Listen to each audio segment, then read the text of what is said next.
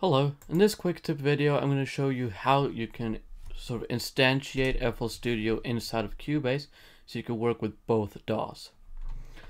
The first thing you want to do is go up to Studio, VST Plugin Manager, hit this little icon down here, VST2 Plugin Path Settings. If you're not on here, you can just click it and it'll turn up. Now you want to click the new one here, and then you want to navigate to wherever your FL Studio VSTi.ll file is.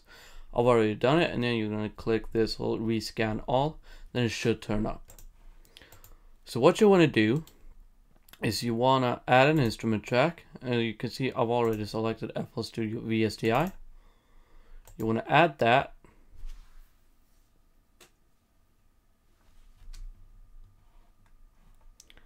I'm going to set the time offset here to 0. We're going to click this little icon. This is going to open up FL Studio.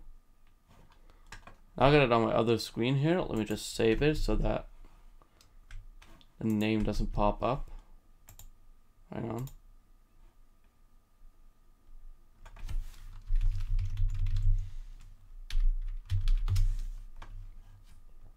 So now, as you can see, I've got FL Studio ready and waiting. Now, you might be wondering, well, how do I navigate here? Because as we're in Cubase, we can't just navigate these guys and then start playing, because it will go on and play the first track here. So how do we fix that? Well, let me just put FL Studio back on the side window. I'll show you how. If you right click on the actual instrument track, you're gonna add MIDI tracks. I'm gonna add 5 for now. Now these MIDI tracks right here correspond to the location on the list here. Now I first thought that they corresponded to the mixer tracks in FL Studio. That's not true. So you can see this first MIDI is that basic one down here. The second MIDI is going to be this square one. And just to prove that they don't correspond to mixer tracks, I'm going to do this. And it still plays.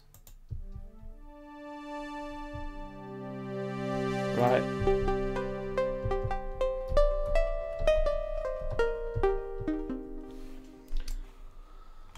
So that's how you do that.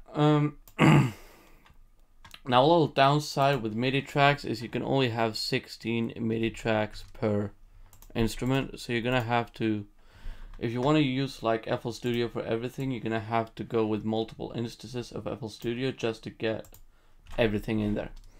But that's how you do that. I'm gonna go ahead and delete these tracks. I'll probably delete the project as well because I'm not gonna use it.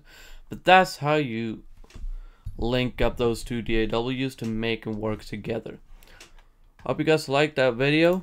If you did, leave a like down below. Comment if you got any questions about how to link them up. If you got any problems, use the comment section for what it's worth. Subscribe if you want to support the channel, and if you want to see when I upload a new video, click that bell icon next to the subscribe button. I'll see you guys in the next one. Goodbye.